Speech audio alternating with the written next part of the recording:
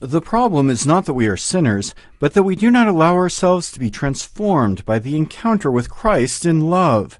This was the main focus of Pope Francis's remarks at Mass on Friday morning in the chapel of the Domus Sanctae Marthae residence in the Vatican, which was attended by employees of the Vatican Museums. At the center of the homily was the day's Gospel reading, in which the risen Jesus thrice asks Peter if Peter loves him. Pope Francis said, "Let us ask the Lord today that this example of the life of a man who continually meets with the Lord and whom the Lord purifies, makes more mature through these meetings, might help us to move forward, seeking the Lord and meeting him, allowing us really to encounter him. More than this, it is important that we let ourselves encounter the Lord.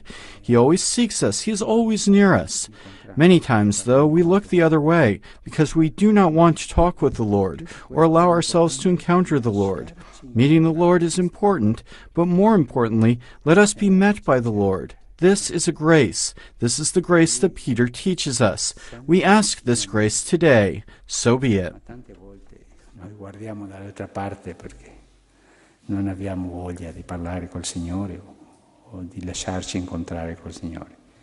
Incontrare il Signore, ma più importante è lasciarci incontrare dal Signore.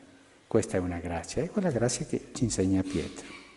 Chiediamo oggi questa grazia, così sia.